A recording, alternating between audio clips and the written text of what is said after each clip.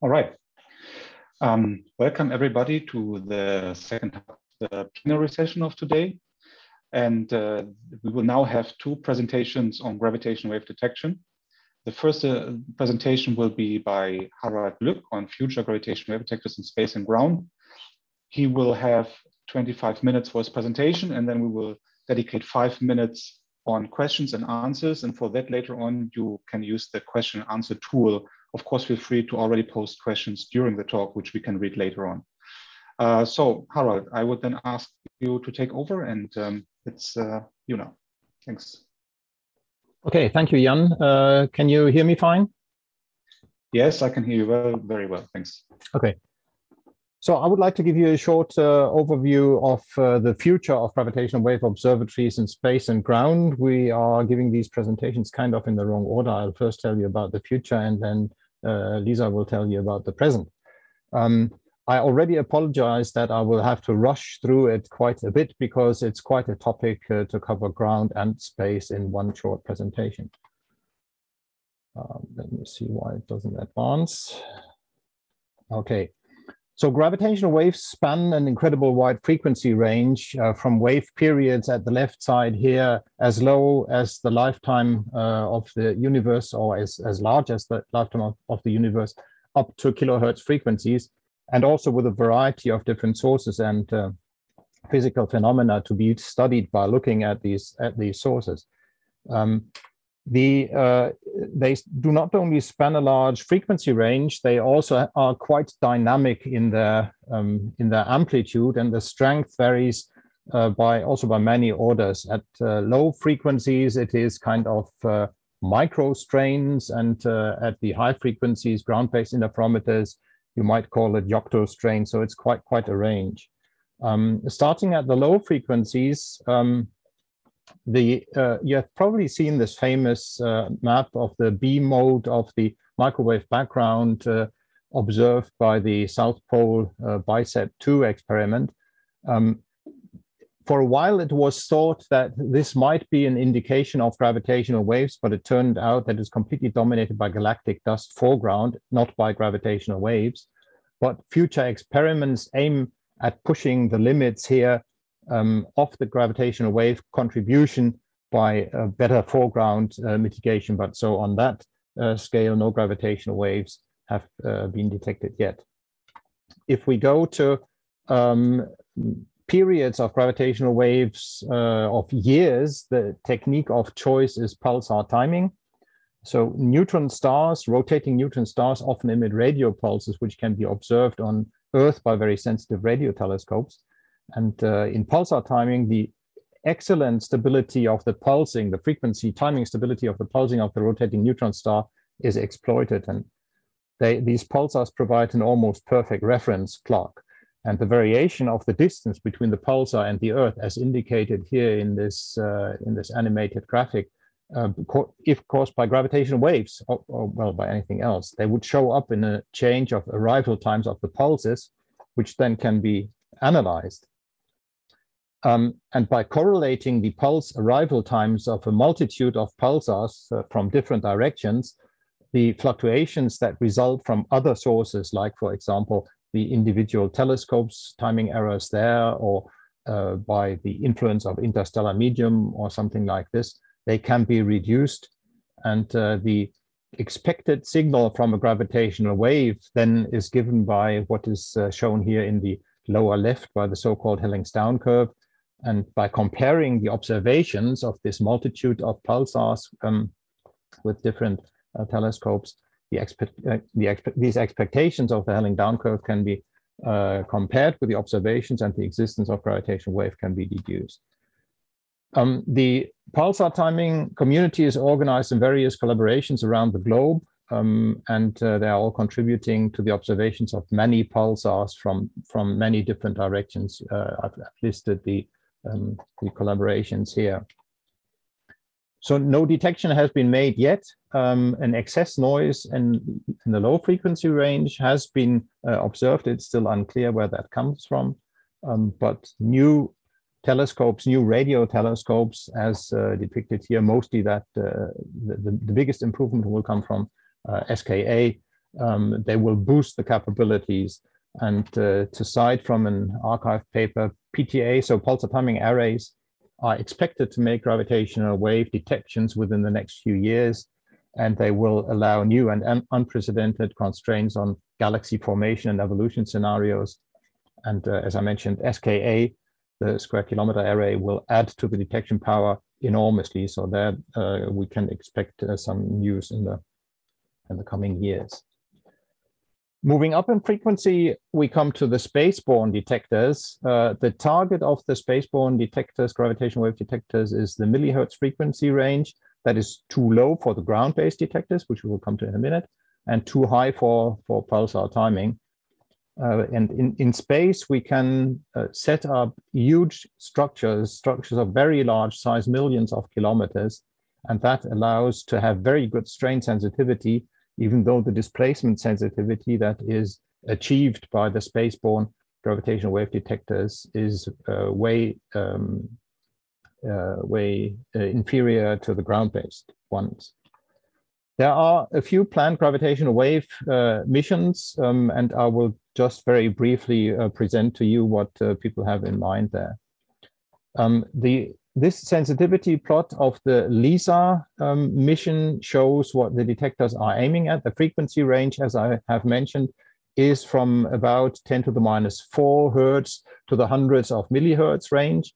In the high frequency range, it is limited by the arm length. So while the light travels along the arms, the sign of the gravitational wave reverses multiple times and averages out the signal. At low frequencies, it is limited by force noise, by displacement of the test masses. And in the middle here, it is limited by the shot noise. The sensitivity goes down to about 10 to the -21. I should point out here, it is not what we typically show. It's not the spectral density, but it's characteristic strain. So it's averaged over either the expected lifetime of a signal or of the measurement campaign. Some of the signals that will be observed with LISA will have signal-to-noise ratios in the hundreds or even thousands. I mentioned that already. Some of the critical technologies for LISA have already been tested. There was the LISA Pathfinder mission that was kind of a shrunk-down LISA version, 2 test masses aboard a satellite, and the distance between it was interferometrically measured. That went very successful. So micronewton thrusters and several other technologies have been measured, have been tested there as well. And another mission that is successfully demonstrating interferometry in space, so the technology that will be used for gravitational wave detectors like LISA, is the GRACE follow-on mission. The GRACE follow-on mission is a mission that measures gravity, the gravitational potential, by measuring accurately the distance between 2 satellites spaced by 200 kilometers. That is also a very successful mission that shows that this technology is up to what is needed for spaceborne gravitational wave detectors. This plot shows the sensitivity goals of the LISA Pathfinder mission. Up here, you see the requirements of LISA Pathfinder, and down here you can see what has been achieved. So the achievement was even below the LISA, the final LISA requirements. We don't have to go into what limited the noise sources here.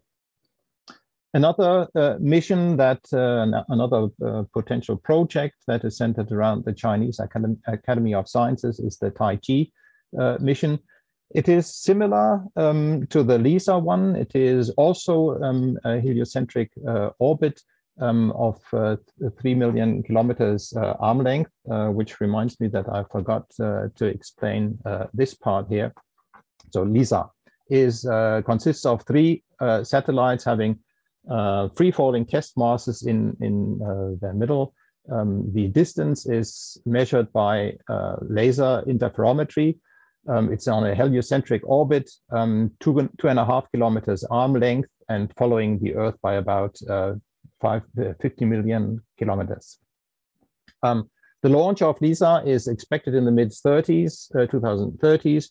Mission lifetime is nominally 4 years, can be extended to 10 years.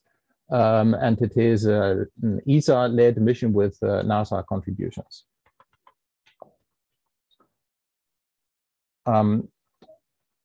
So back to TAIG. TAIG is a similar mission, 3 million kilometers arm length, also interferometric detection, a similar launch and lifetime. There has been also a Pathfinder mission, TAIG-1. It consisted of a single satellite. It was declared a big success. Displacement noises is shown here in this graph. There is planned to be a second mission, TAIG-2, that then consists of 2 satellites. The final launch of the TAIG mission is also foreseen for the mid-2030s. And if the timing of both missions goes as expected, then there would be a small network, a LISA-TAIG network, one of the triangles leading and the other trailing the Earth on its orbit around the Sun. That will significantly improve sky localization of coalescing massive black hole binaries. Another mission of the Chinese is the Tianjin. That is in a geocentric orbit. It has a spacing between the spacecraft of 170,000 kilometers. The sensitivity aimed at is shown here. It is worse. The sensitivity would be worse at low frequencies, a bit better at high frequencies. And the projected goal in the bucket is about the same. There has also been Pathfinder mission. A satellite had been launched. Tianjin satellite had been launched in December 2019, also demonstrating local laser interferometry in space, free-floating test masses, drag-free control, and the achieved sensitivity is shown in this plot down here, and some links for those who want to go in a bit further. So the sensitivities that can be achieved with these missions that we have seen so far at the very low frequencies here, the pulsar timing, here the LISA and LISA-like missions, and what we'll come to in a minute, the ground-based one. In between the gap, there is a project to cover this gap, and that is the DCIGO decihertz gravitational wave observatory. So an attempt to bridge the gap between the spaceborne and the ground-based one. There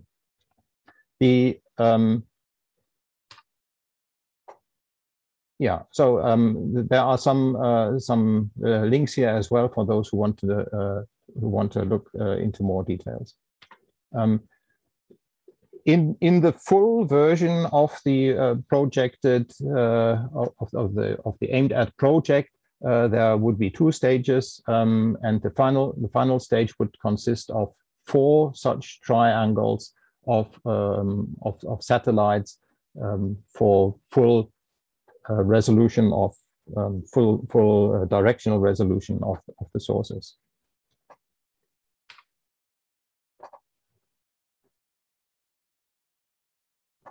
Yeah. Coming to the ground-based detectors, I already mentioned that right after my talk, Lisa Barsotti will give a talk on the current status of ground-based detectors. So I will just very quickly go over what we've got at present. At present, we've got 3 very sensitive instruments, the 2 LIGO ones, the Virgo one, the Kagra one underground is upcoming, and there is the Geo 600 one in Germany. These 2 are quite inferior in terms of sensitivity to the other 3. We had a series of observation runs. The sensitivity of the detectors was increased between all the different observation runs. The detection of the first gravitational wave, GW 150914, was right at the beginning of the first observation run. Sensitivities that are achieved now are very impressive, and due to the corona pandemic, the start of the next observation run will be a little bit delayed. It will not start before August 2022. Details on the timing will probably be released in about a month's time. A lot of detections, especially of black hole binaries, merging black hole binaries, have been made. This is the results from the first 2 observation runs, and with the increased sensitivity in the 3rd observation run, the rate, so the slope of the cumulative events that are depicted here, increased dramatically. That is the catalog that had been released some time ago. The second half of this 3rd observation run has been analyzed. Paper is being written and will shortly be released, will be published pretty soon. Lisa will tell you a little bit more about this. It has been a firework of observations throughout these data taking runs. You will have heard about lots of them. Some highlights was for example, the merging of 2 neutron stars, which revealed interesting physics, way too much than what we can go into here.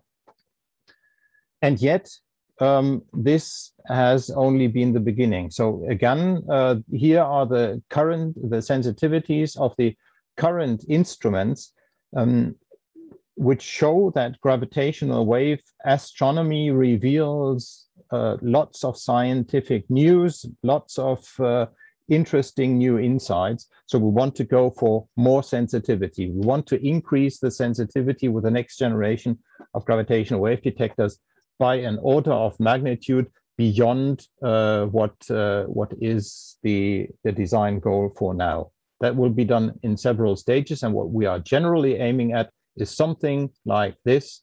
We'll see in a minute. So about an order of magnitude better sensitivity, and also expanded to the low frequency. And one of these projects, the European one, is the Einstein Telescope project. It is an underground facility, about 200 to 300 meters underground. It's an equilateral triangle, 10 kilometers side. We had started looking into this and performed the conceptual design study between 2008 and 2011. We have now updated this design. You can see the links here and have a more detailed look if you like. The project had been submitted for the ESFRI, the European Strategy Forum of Research Infrastructures roadmap, and it was selected, so it was successfully selected. We will update the technical design reports throughout the next years, and our next formal step is to form the Einstein Telescope collaboration. From the technological side, we split each detector of the Einstein Telescope. So it's a triangular one consisting of three detectors. They are redundant. The 3rd detector gives the same information as other 2. So we will have some options in data processing. And each of the detectors will consist of 2 interferometers, one optimized for low frequencies, operated partly at cryogenic temperatures, one optimized for high frequencies that uses more or less the standard techniques that we are familiar with at the moment. And the combination of the 2 sensitivity curves, here the low frequency one and here the high frequency one, gives the final sensitivity curve depicted in red here for the Einstein Telescope. The current situation, there are two site candidates. One is on the island of Sardinia, and the other one is in this little appendix of the Netherlands here, the Limburg region, surrounded by Germany and Belgium. Geological and seismic properties of the 2 sites are currently being analyzed, and this analysis and the site investigations will continue to go on over the next few years. And at the end, towards the end of 2024, beginning of 2025, we plan to take a site selection, a site decision, which site the Einstein Telescope should be built on. In the meantime, geological surveys are going on. This shows a little bit of the efforts that is going on in the Limburg region. There is a borehole where a sensor has been lowered to 250 meters. You can, if you click this link here, if you use this link, you can see live data of this sensor. But in addition, large arrays of seismometers have been deployed to take passive and also active, so with vibro-sized trucks and explosives, measurements to look into the ground and see what the geology there is. In general, the seismic noise level at depth of 250 meters is significantly reduced with respect to above ground. At the top, there is a soft top layer with excellent damping with a strength of a few tens of meters. And down there is hard rock, which is very good for tunnel construction. And the impedance mismatch allows significant seismic reduction from surface sources. Similar measurements are going on in Sardinia. Sos Enatos is the name of a mine on Sardinia, which allows very good exploration of the seismic conditions underground there. There are also boreholes being drilled to lower seismometers at various places, check the geology, check the seismicity there. The seismic on Sardinia is pretty low. You can see that it partly approaches the Peterson low noise limit rather closely. And also tilt noise, as shown in these two graphs here, is significantly reduced with respect to on-surface sites. We are currently setting up the governance of the Einstein Telescope project. There is a more project-oriented section run by a project directorate and a council, and there is the ET collaboration that takes more care of the research and the technical aspects.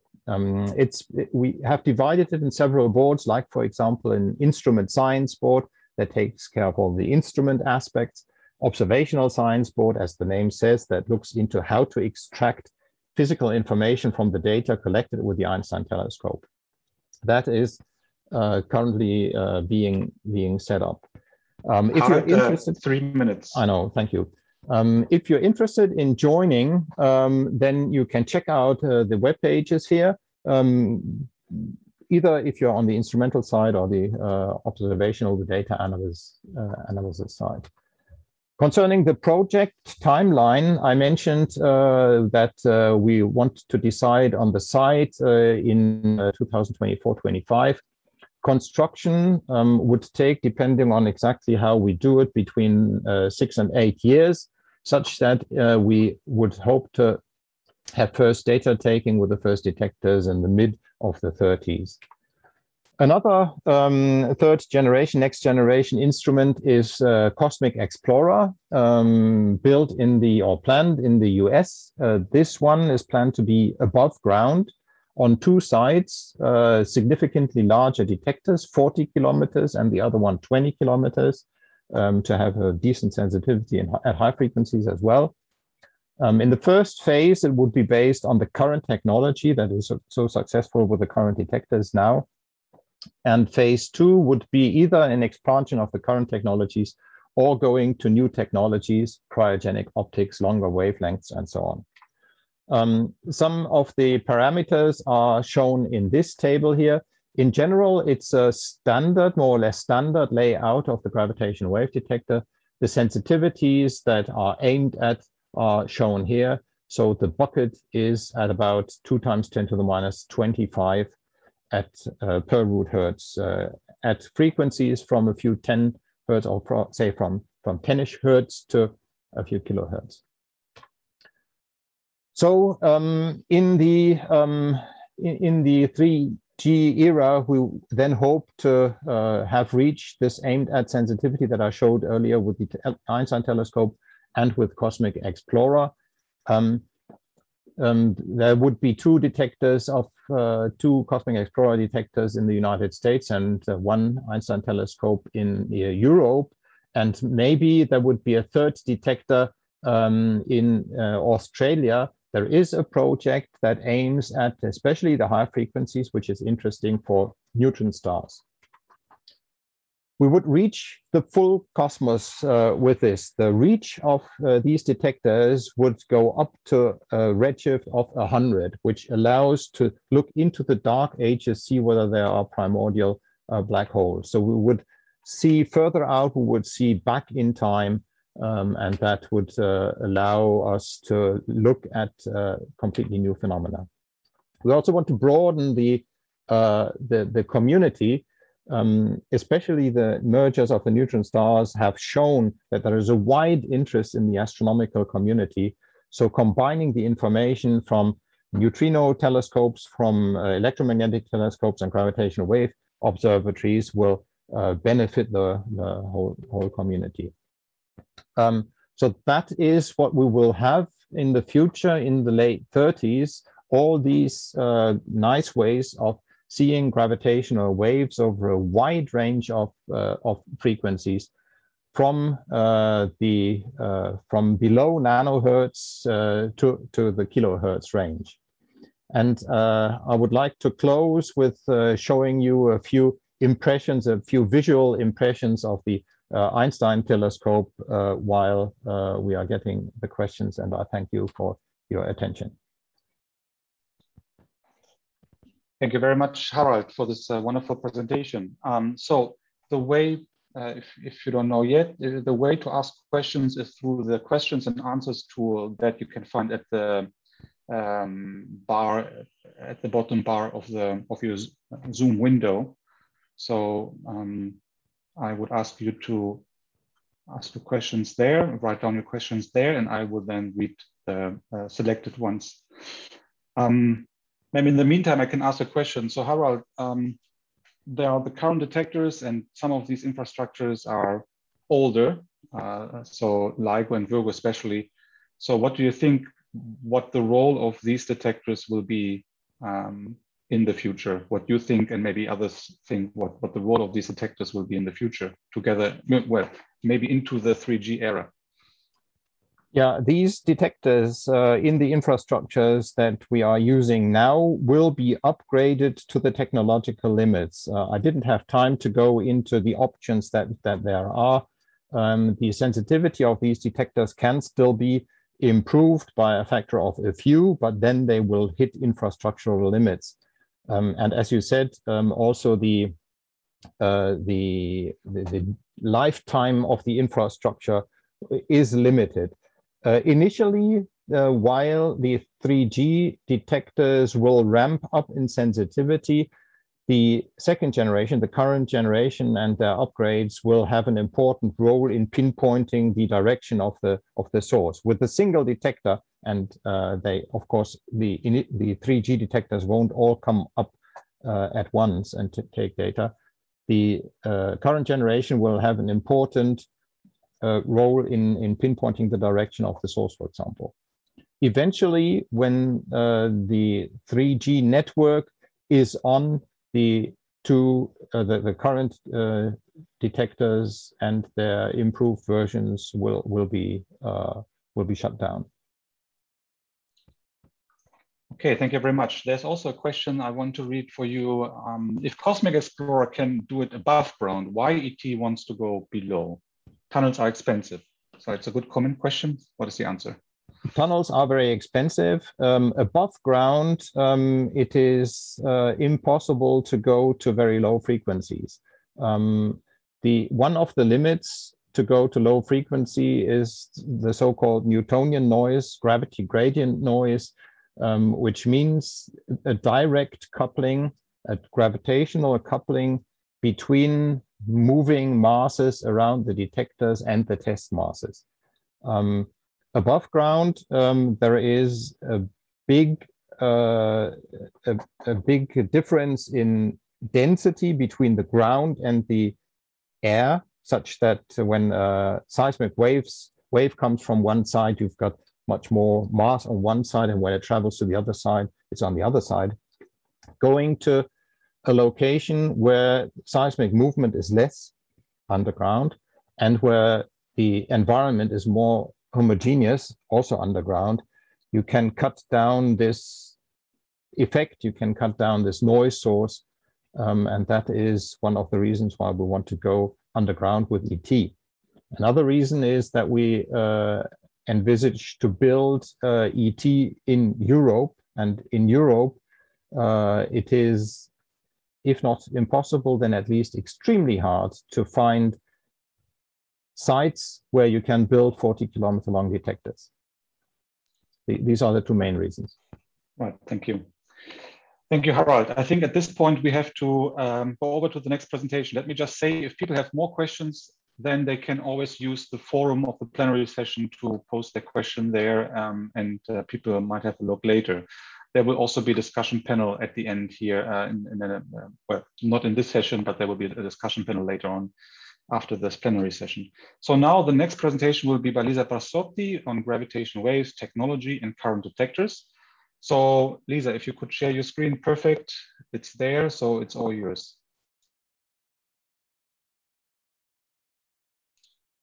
Hello, okay. can you hear there me? You are. Yes. Yeah, great.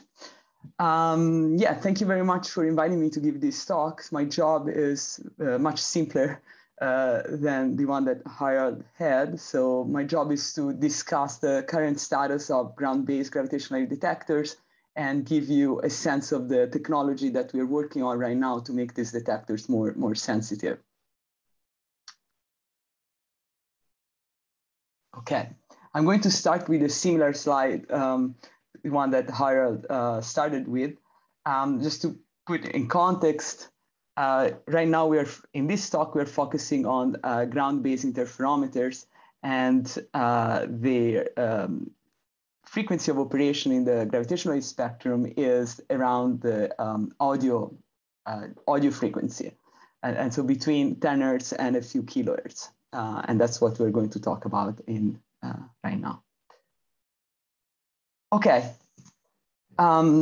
This is the ground-based gravitational wave worldwide network today, and hopefully with one more detector we'll join before the end of the decade. So from left to right, you see the two LIGO instruments, one in Washington State, one in Louisiana, the Virgo detector in Italy, the Geo detector in Germany, and the first underground detector, Kagra, in Japan. And as I said, hopefully by the end of the decade, we'll have another LIGO detector in India.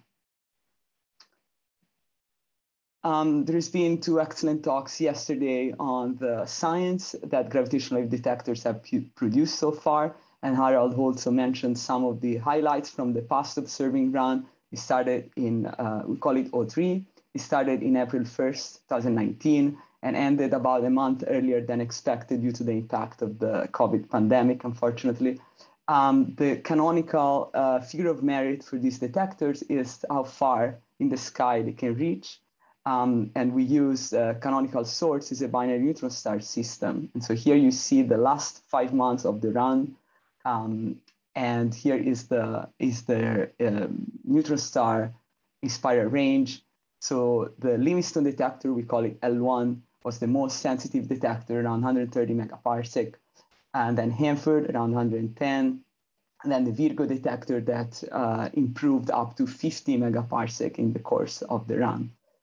So most of the science results that you've seen come from these three detectors. There was a very important milestone that was reached shortly after the end of 03, which we call it 03GK, is a run that the Geo detector in Germany and the Kagra detector did jointly in April. This was important for two reasons, despite the fact that the sensitivity of the two instruments was significantly lower than LIGO and Virgo. This run was the first time that an underground detector, Kagra, was operational on one hand. On the other hand, I was very, very impressed to see that Geo was able to run. This is the control room of Geo. It was able to run with no one present on site, given how well they have automatized their system. This is even more impressive if you actually spend a bit of time going to the detail of how this interferometer works. So you have a laser source. All of the detectors right now operate at 1064 nanometer. And here I take the Livingston detector as an example. In O3, there were about 40 watts of laser light injected into the interferometer. And thanks to the recycling gain of this coupled cavity system, Livingston had about 230 kilowatt laser power inside the arms. The optics of these interferometers are very high quality fused silica mirrors for LIGO and Virgo and Sapphire for Cagra. They are isolated from the ground. Each detector has a peculiar seismic and suspension isolation system, but the common aspect is it's very, very performing. And so the idea is to isolate the mirrors from the motion of the ground. And this is has a this is a fundamental limit at the low frequencies due by the seismic motion of the ground. So this is a quite different control room from the one of Geo. There are usually several people. This is during the commissioning phase when you need to make sure that all the components work well at the same time, and it's quite complicated. The important piece of information is that the passage of gravitational waves create a relative displacement between the mirrors of the interferometer. And you sense that as a change in interference pattern at the output part of the detector, where you have a photodetector that sense this change in the amplitude of the light. And the signal that you detected at this photodetector is the sum of the gravitational waves plus the interferometer noise. And so most of the work that experimentalists working in this project do is to try to make sure that the interferometer noise is as low as possible, because the lower the noise, the better is your detector, and you can detect more gravitational waves and with higher signal to noise ratio. So in the rest of my talk, I'm going to, it's a funny step in which you go from the exciting science, and then what you end up talking about is noise, but noise has a crucial role in these instruments. And here it is. So again, I'm using the LIGO Livingston interferometer as an example, but that's pretty much a similar story for all of them. This is how we characterize the noise of our instrument. So this is in this plot on the y-axis is displacement in meters, so meter over square root of Earth, and the x-axis is frequency. So this plot summarizes our knowledge of the instrument. So let's start. It's very busy, but I just want to point out a few things. So on the left is what I mentioned earlier. We call it the seismic wall. So the sensitivity cannot go too far down for the current instrument. The wall is around 10 Hertz. This blue trace is the measured noise of the instrument, while all the other traces are either technical noises or what we call fundamental noises of the instrument, either based on direct measurements or calculations. And now if you look very closely at this green trace here, this is the sum of our understanding. And so what this plot says is that at high frequency, which for ground-based detector means above 100 Hertz, we understand our instrument very well. And in fact, the green trace and the blue trace overlap nicely. At low frequency, there is a bit of a gap. And usually that means that there are unidentified noises. So below what you see, they're mostly control noise of the instruments that they're needed to keep the mirror, for example, very well aligned with respect to each other. And the relative length of the mirror is controlled. And then there is, again, this gap that we haven't quite yet understood. So this is the complexity that I didn't want to hide, but now to move forward, I want to focus on what they are, the fundamental noises. So in the process of making more sensitive detectors, on one hand, you want to reduce your technical noises, control noises. On the other hand, you want to make fundamental improvements to your instrument to address mostly two noises that we call quantum noise and thermal noise. I'm going to start with the thermal noise. So all current detectors are limited by the Brownian motion of the molecules of the coatings that are on the surface of the mirrors of the optics. This coating noise is proportional to the square root of the mechanical loss of the mirror material that makes the coating and the square root of the temperature. And so from this, you can already see that the obvious way to make coating thermal noise lower is to find better materials that have lower mechanical loss, and if you can, decrease the temperature. LIGO and Virgo operate at room temperature, while CAGRA will operate at cryogenic temperature, with the goal being 20 Kelvin. Quantum noise. Quantum noise, I just say it up front, so I'm very biased. That's my fundamental noise. My favorite noise is the noise that I've worked on for most of the last 10 years. So quantum noise comes in two flavors. At high frequency, we call it shot noise. It's the same shot noise that you find in many tabletop experiments. One way to explain it is to think as the uncertainty in the arrival time of the photons at the output of the interferometer. This noise goes as 1 over the square root of the laser power stored in the arms of the interferometer. And so the obvious way to make your interferometer better is to increase the power. Now, when you do that, then you go at low frequency, and quantum noise comes in another flavor, which is radiation pressure noise. And be careful, this is not classical radiation pressure noise. This is quantum radiation pressure noise. So this is the noise that is due to the uncertainty in the momentum of the photons impinging upon the test masses, which is, very hard to produce. I mean, very hard to make quantum radiation pressure noise in a lab, but in this large instrument, unfortunately, we get it for free. So this noise, quite inconveniently, scales proportionally to the square root of the power. And so we have this problem that on one hand, to improve the high frequency, you want to inject as much power as possible, but then what you get is that then your low frequency gets worse. So you can kind of balance and find an optimum by considering the fact that you can also increase the mass of your mirrors, and since radiation pressure noise scales with 1 over the mass, you can win somehow. Practically, in the design of the current detectors, what we did is we picked the largest mass we could conveniently make, and then we adjust the power accordingly. Okay, so this is quite of a long explanation, but this gives you all the ingredients to understand what we are working on right now and what's the path to make these detectors better. So as I told you, Livingston operated with about 230 kilowatts in the arms. So this is this P here. The goal for LIGO is 3 times that. So one obvious path forward to reach the design sensitivity of these detectors is to increase the amount of power. That's not straightforward, and I will explain later why.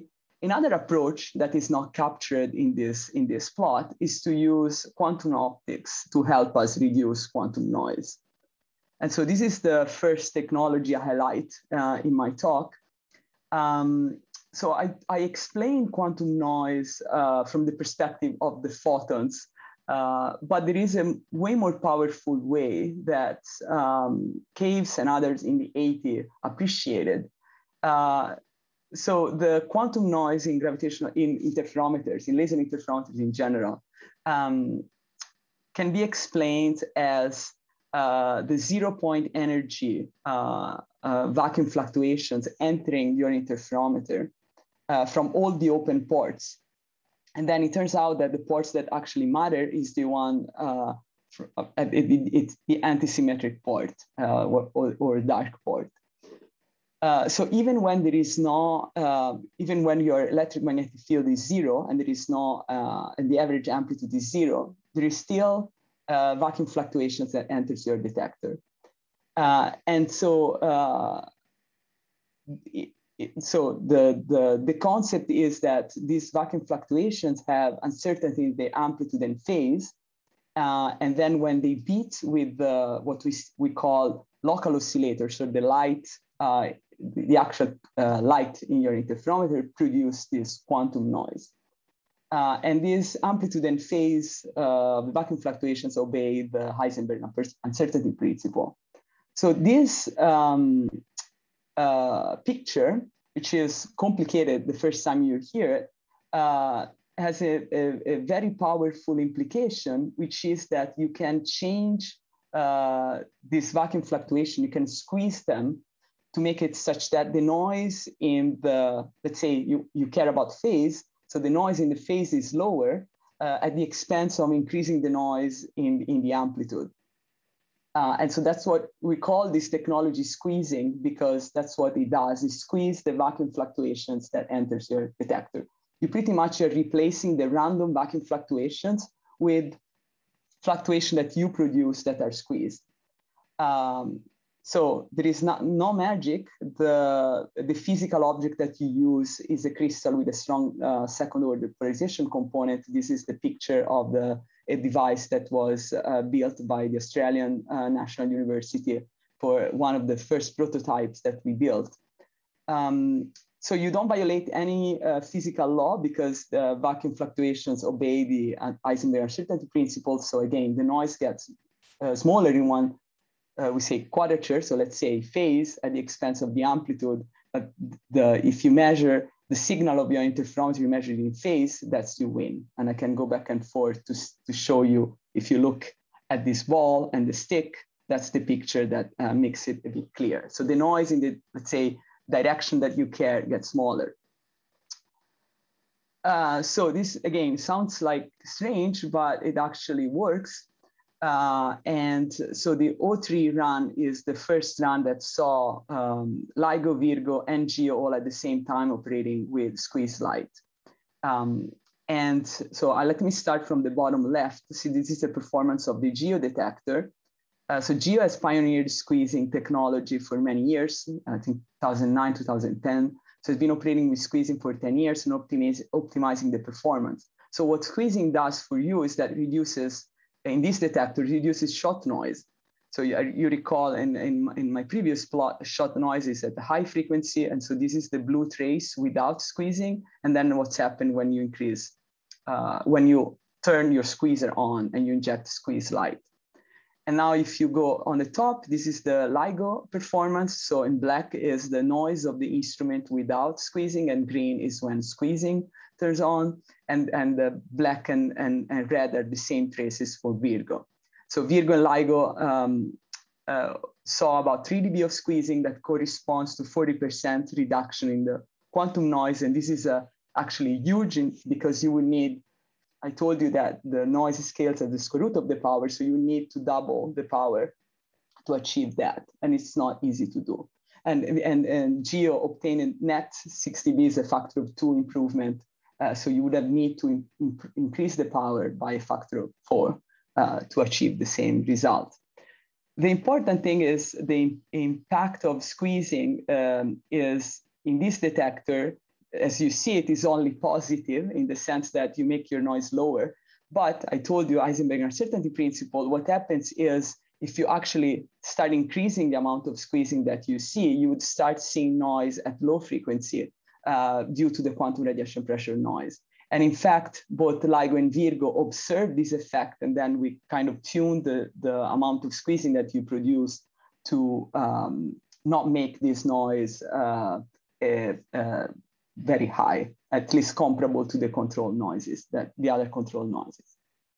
So as usual, when I talk about squeezing, I spend too much time. So now let me move on. But this is important to understand what LIGO and Virgo are doing now to improve the detectors. So instrument challenges. Here I'm trying to summarize what the O3 observing run showed us. And so they're kind of generic for all interferometers. And then there are some specific problems that we observe in LIGO that I think are interesting. So all the interferometers are limited by quantum radiation pressure noise, as I said. And so this idea that we can keep increasing the power and then also add squeezing doesn't work anymore unless you do something different. And this different thing is a frequency-dependent squeezing. So it's a manipulation of the squeezing that allows you to win not only at high frequency, but also low frequency below 100 Hertz. And I will talk a bit more about that. It's difficult to operate the interferometers at high power. I told you none of the interferometers is right now operating at the design power. It's still, for LIGO, is 3 times lower, for Virgo is even lower. There are several control problems generated by having high circulating power in interferometer arms. And we knew that. The thing that we are discovering in LIGO is that there are also point absorbers in the main interferometer optics that complicate high power operations. And I will have a few details about that. There are technical unknown noises below 40 Hertz, and this is ongoing work to try to make this, to understand all the noises and make it lower. And then I mentioned earlier, there is this coating thermal noise. This is a fundamental limit in the buckets, and there are pretty much there are 3 ways, but I mentioned 2. One is going to cryogenic temperature, and the other one is find better materials. And so for LIGO and Virgo, there is a large group of people that right now is trying to focus on that and find materials for the coatings with lower mechanical loss. Okay, so with all of this, the next step for LIGO and Virgo is to double the original advanced LIGO and Virgo design sensitivity with 2 new detectors that we called Advanced LIGO Plus, A+, and Advanced Virgo Plus. The way in which we are going to do that is in 2 steps. So in the next observing run, both LIGO and Virgo are going to deploy frequency-dependent squeezing, which is this manipulation of the squeezing that allows you to win both at low frequency and high frequency, so broadband improvement in quantum noise, coupled with higher power, so approaching the design power for this detector. And then there will be, at least the way we understand it now, there will be a next step in the following run, where by then we'll have hopefully better mirror coatings, and we will operate at the full power of these detectors, and then both LIGO and Virgo will have specific improvement that we'll pursue. Harald already mentioned the 04 timeline. That's the usual question is, when is 04 starting? Again, the official wording is not before August 22, which I summarized as expected to start in the second half of 2022. There is a public timeline page that LIGO, Virgo, and Kagra maintain. And there is a promise for a timeline update by September 15. As you all know, the United States has been hit pretty hard by the pandemic, and right now, unfortunately, the areas where both sides are located is very, very impacted. So, without mentioning hurricanes and other catastrophes. So we'll see. You also have seen this plot summarize what I've just said. This is the timeline for LIGO Virgo and with Kagra and LIGO India as well. I want to mention that, as Harald showed you, we're here. The next observing round of 4 will see a significant improvement in the sensitivity for both LIGO and Virgo. And then the 05 is ideally reaching the full potential of these A+ and Advanced Virgo Plus detectors. There is work in progress in both collaborations in LIGO and Virgo to kind of clarify and define the post-05 plans. And all of this information is in the public observing scenario that the collaborations maintain. So this is again a summary. Now the plot that I showed earlier in displacement in frequency is converted in detector noise expressed as equivalent gravitational wave strain. And so this is the progression from LIGO and Virgo. Let's start with Virgo. You see in blue is the O2, green O3. So this is the past run. And then you see that in 04 expect a significant improvement in the sensitivity. So the lower the noise, the better. And the full potential reached in 05. And then for LIGO, the plot is a bit busier because you see the O1 and O2. So those are better sensitivity. The best sensitivity is reached in O1 and O2. And then green and orange are the sensitivity of the Livingston and Hanford detector. And then you see that then the gray trace O4 is an improvement on that for both detectors, where you see the frequency-dependent squeezing that should lower the quantum noise here. And the same thing for Virgo. Lisa, there are 1-2 minutes left. Yeah, I think I'm going to make it. So I mentioned earlier the difficulties in operating in high power. So LIGO operated so far with 200, 230 kilowatts. The goal for O4 for LIGO is to double the amount of power stored in the arms. We observed in the past runs point absorbers. So these are elements of 10, 20 micron diameters that prevent stable power operations. And those are coating defects and they're hit when we run at high power. They kind of provide thermoelastic deformation, and then it makes hard to maintain the good mode matching of the system. So this a point absorber was the main reason why the Hanford detector was operating at lower sensitivity than the Livingston detector in O3. The good news is since then, this mirror was replaced, and now the Hanford performance is significantly improved with respect to the O3 one. So that's a good news. But we are working on long-term solution to have absorber-free mirrors, and this will have an important impact both in LIGO and Virgo. I talk a lot about squeezing, so I will go faster, but now you understand that I told you now we want to do frequency-dependent squeezing, so we want to manipulate the squeeze light to win at old frequency. The way in which we plan to do this is by building a filter cavity, which is going to be a 300-meter cavity both for LIGO and Virgo, in which you bounce off your squeeze light before injecting into the interferometer. The filter cavity is detuned, and in this configuration, allows you to manipulate the squeezing ellipse as a function of frequency and win broadband. Proof of principle of this has been demonstrated in Japan in the TAMA 300-meter cavity and in our labs at MIT on the 16-meter cavity. And very good news from Virgo is that they already built this system and they already locked this cavity. And so they are working on integrating this the filter cavity with the interferometer. Situation for LIGO, we are a bit behind because we cannot build this cavity within the same enclosure as the main arm. So we need to build new buildings for doing that. But here is this chamber. This is a very recent from last week from the Hanford observatories. This is the chamber that hosts the input mirrors of the filter cavity. And here is our in-vacuum squeezer that sits next to it. So there is good progress. Last slide before closing. I won't talk much about this, but I want to point out that I mentioned earlier, and another approach to reduce coating thermal noise is to go cryogenics. That's the design for the CAGRA detector. The goal is to reach 20 Kelvin.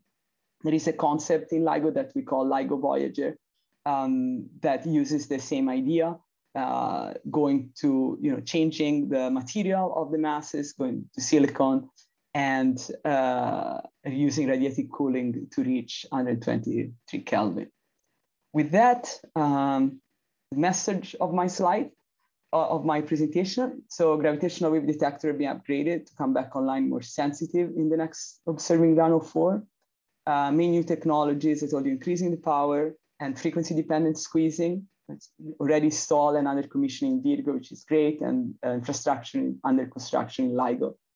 Stay tuned for updates on the O4 timeline, expected to start second half of 2022. Official wording now is not before August 22. This evolving schedule, as I said, the United States has, we have seen already impact of the severe impact of the COVID pandemic. And so next timeline update would be by September 15. That's all. Thank you. Thank you very much, Lisa. Any questions? Please, again, type them in the questions and answers tool. Maybe I can quickly ask my first question. So you were showing geo 6 dB improvement because of squeezing, but then you see papers where people talk about 15 dB and maybe higher. So what is the story? So why don't we do that? And why is it hard to get to 15 dB in gravitational wave detectors? Yeah, thank you for asking this question. Yeah, so well, I know you do know the answer, but I'm going with the explanation. So squeezing is affected by loss. So the squeeze beam goes through several optics and the interferometer itself to reach the output photodetector. Any loss in this path reduce the amount of squeezing that you observe. So even if you produce a lot of squeezing, and all of the squeezer for Geo, for LIGO, for Virgo can produce up to 20 dB, then as soon as you send your squeeze beam in a complicated optical system, the amount of squeezing that you observe is lower. So Virgo, as I said, Virgo, LIGO observe 3 dB. Geo spent many years to chase and find all the losses and reach 6. The goal that I think is reachable, and let me explain. Loss, I mean a loss in your Faraday isolators and loss in your optical components. And those are in some sense the easy one. And then there are the difficult ones, which are mode matching loss. And when you have to mode match your squeeze beam to a complicated interferometer is not like your simple table where you can move things around very easily. So we are actually building technology. I didn't have time to talk about, but we're building technology to make mode matching easier to do with actuators that we can control remotely. Long explanation, the short answer, I think we can do 10 for the next generation of detector. I think 10 is reachable if there is a focused effort. If we continue doing what we're doing, which is understand our loss, understand how the squeezer works with the interferometer, I think we can reach 10. 15, I don't see it happening for quite a long time. Thank you very much. Well, let's cross our fingers for 10 dB then. I think 10 is doable. Okay. Because with 10 dB, you need pretty much 10% loss. And I think that is doable. All right. Good. Thank you very much, Lisa. I think we are running out of time. I want then to end this plenary session. Thank you again to Harald and Lisa for your great presentations. And again, people who have not asked the questions, please use the forum for the plenary session to still post them. And then good evening and good day to everybody. Thank you. Thank you. Thank you, Jan. Bye-bye. Bye.